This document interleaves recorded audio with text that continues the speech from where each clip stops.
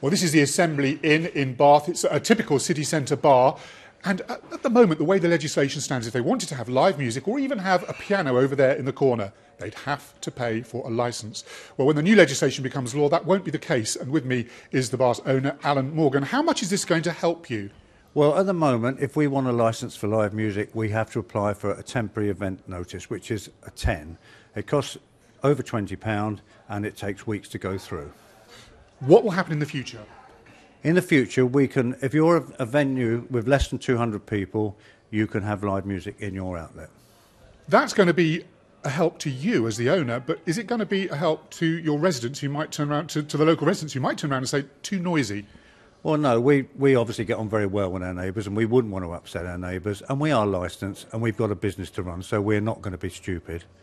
Well, earlier I spoke to Don Foster, Bath's MP, and he explained how this might help some pubs who are at present struggling.